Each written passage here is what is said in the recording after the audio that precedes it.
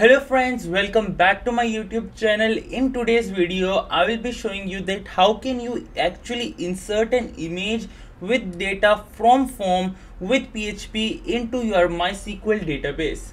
So it is going to be a small and an informative video that you all are going to be liking. So if you like the video, please do not forget to subscribe to my YouTube channel and press the notification bell.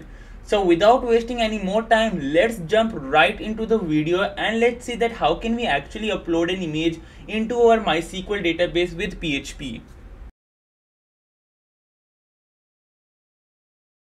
Alright guys, as you can see over here, let me start my VS Code editor and let me open my browser. Over here I do have a database created with the name of photos, in which I have a table named as images, in which I have image, first name, last name and a creator. So here is my actual project in which I have created a form in which we are having three inputs: first name, last name, creator, and a input for uploading the file and a upload button. Okay. So here is my source code. The source code will be provided in the description below, so you can directly download it from the GitHub repository and you can use it and you are free to make changes. So over here I will explain you my code because we don't want to waste our time for designing the form. We need to have a form with the action attribute to the main file in which we are going to be writing our PHP code, that is our index.php.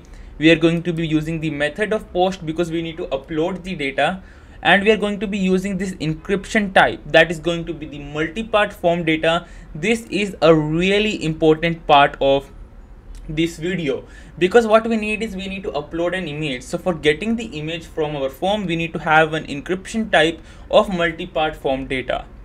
Alright, and we are having our input, and for each input you need to have each specific spatial name. Like for my first name I have its name, first name. For last name I have its own name, as you can see over here. And for our image input we have its name, that is named as image. And once the user clicks on the upload button, what we actually need to do is we need to call a function. So for that I have provided a name to it, that is called upload, to our upload button. So now let's start working with PHP. So as you can see over here, I have connected my database with my PHP. As you can see over here, we have simply used a single line of code to connect to our database. I have created an empty variable of message. Just ignore it. It is just for telling that whether the image is uploaded successfully or not. And now what I am doing over here is that I am using an if loop over here.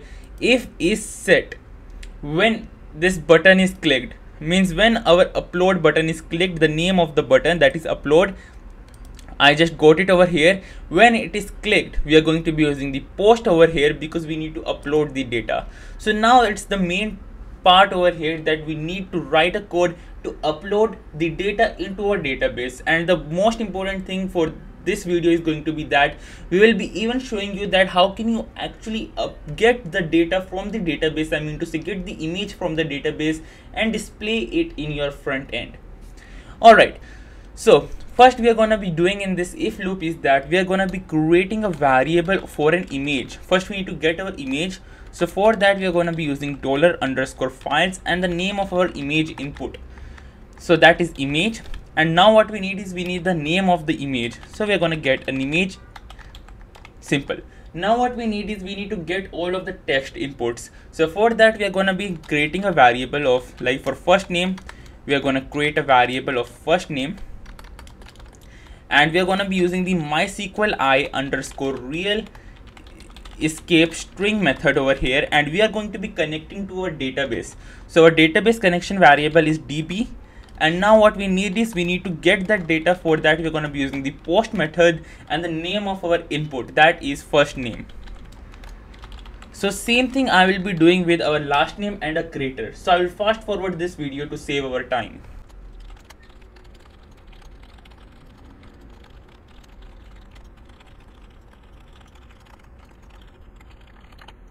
Alright guys, so now we are getting our image and our all of our input data from our form. So now what we need is we need to upload the image that the user has selected to the images directory. So as you can see, I've created an images directory over here. To get this directory, I'm gonna create a simple variable over here. I'll just target this folder that I want the image to be uploaded in this directory. So for doing that, we are gonna be using the double quotes and now the directory path, images. So for entering inside the images directory, we are going to be having a /. After that, we are going to be using the base name method, and in this we are going to be calling our image variable that we have created over here to get our image from our form. Alright guys, so now we need a SQL query to actually insert all of our data into our database. So for that, I will create a variable of SQL and I will write the query insert into my database name, my table name, that is images, and now I will call all of my columns. First we have an image, then we have a first name, then we have a last name, and then we have a creator. These are all of my table names. Now we need to insert the values in this table. So for that, we're going to be using the values method over here, and in between the single quotes we are going to be calling our image variable. Simple, right? Same thing we are going to be doing with our first name, last name, and creator. We are going to be adding a comma, single quotes, dollar, first underscore name.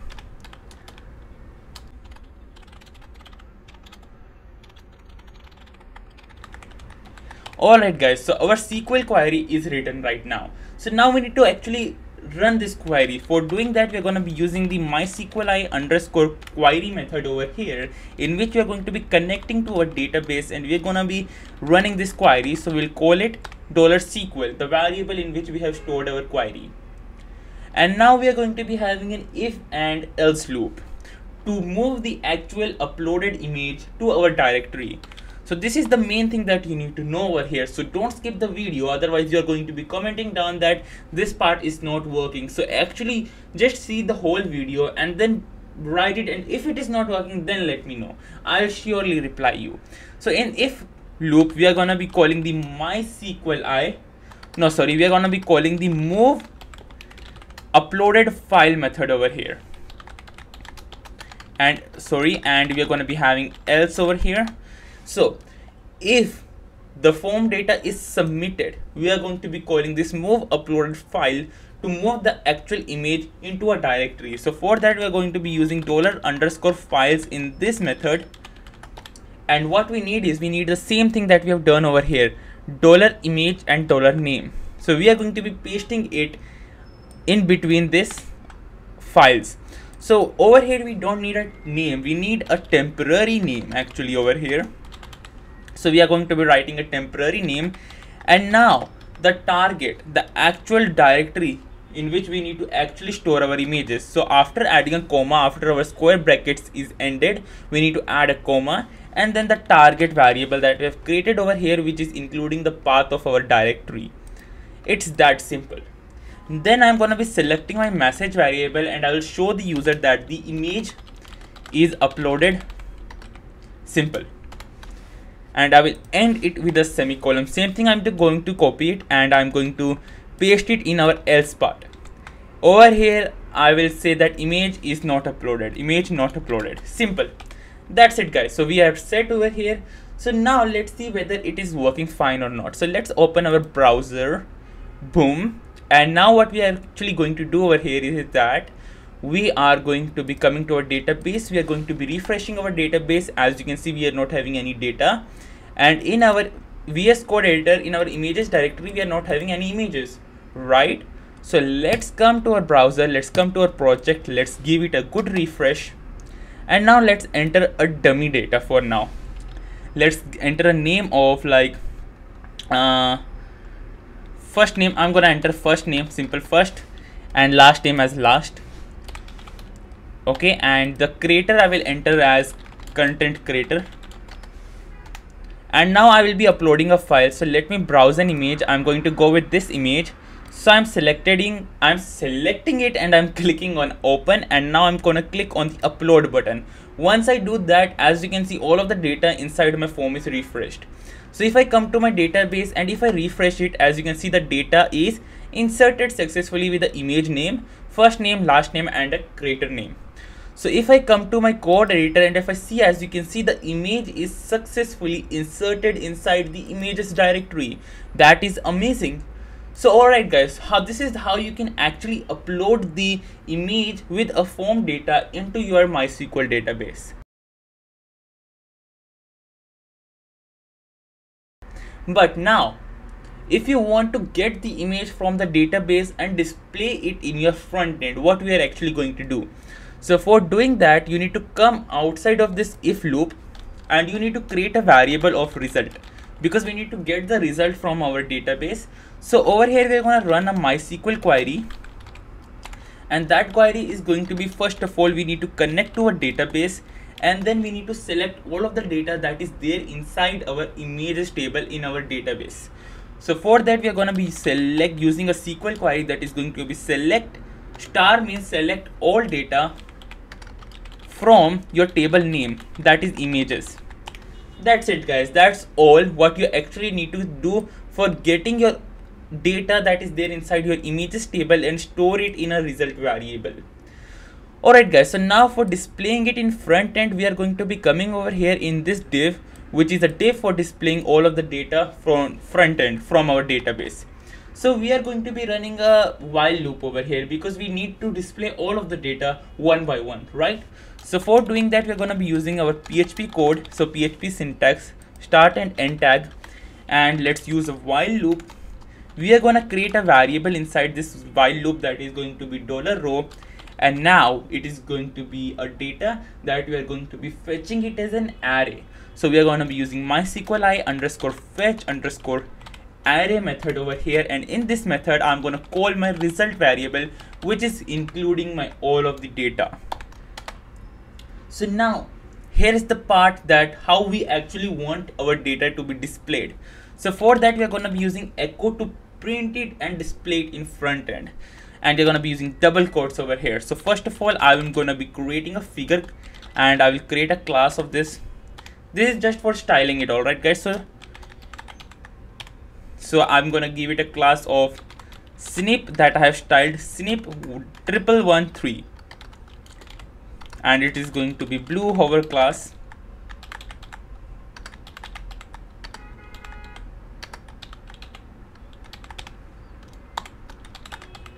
And we are going to be closing it.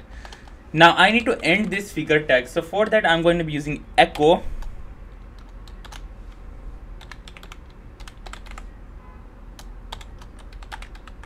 simple. So for an example, what I'm going to do over here is that I will show the image. So for showing the image, I'm going to be using the echo double quotes, in which I'm going to be calling my image tag over here, and this image tag is going to be having a source. In source we are going to be using single quotes because we are already in double quotes, and then we will be specifying our path from where we actually need to get the image. So that is our images directory /. Alright, and then what we need over here is that after the /, we are going to be ending our image. After that we are going to be using the concatenate, that means $row. That means we are selecting our data and in our row variable, right, when we are using a while loop. So we are going to get our $row variable, square brackets, and the table name, not the table name, the column name in which our image is stored, that is image. Simple concatenate operator, double quotes, single quotes, end it, semicolon. Alright guys, so here we are facing some issue over here. So let's see what is that issue. Images dot $row, square bracket, single quotes, image concatenate, and over here we need to end it with double quotes. Alright, so that was my mistake that I've done. Let me open my project and let me refresh it. Alright guys, so as you can see, the image is being fetched from the database. That's great. So now let's fetch the data, that means the text. So for that also we need to do the same thing. So what we are going to do is I'm going to create a tag over here, a div.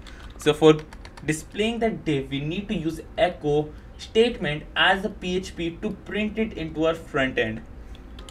So echo fake caption and I'm going to be ending it out over here.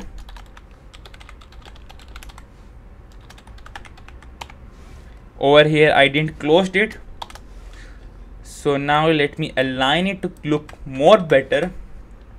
And now we are going to be using echo h3 tag. Okay, and now to display it, we're going to be using the dot as a concatenate operator. We are going to select our data in a variable and the table name, sorry, column name, first name. Okay, dot. Then to display our last name, we're going to be creating a span tag, which is going to be having some stylings, that is going to be margin from left side of 5 pixel. Okay, that's great. And now we need to display the last name, so dot $row, column name, last name, dot, let's close our span tag, concatenate, and now let's close our h3 tag. Great, that's fine. Now we need to display the creator name, so it is also going to be same. So I'm going to copy this code right over here and I'm going to paste it over here, and I'll change the tag name from h3 to h4, and over here I will name creator, right? Yeah, the column name is creator. And now I'm gonna be closing my h4 tag.